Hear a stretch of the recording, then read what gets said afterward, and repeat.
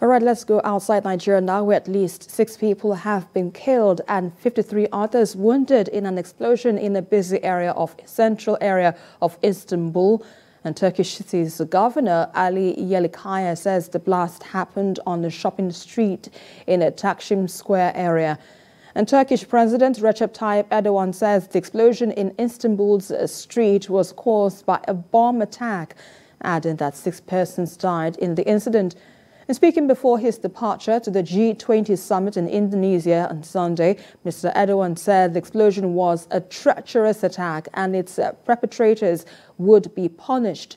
Sunday's blast is the first such incident in Istanbul, and Turkey's largest city in several years. Turkey was hit by a string of deadly bombings between 2015 and 2017 by ISIL and outlawed Kurdish groups.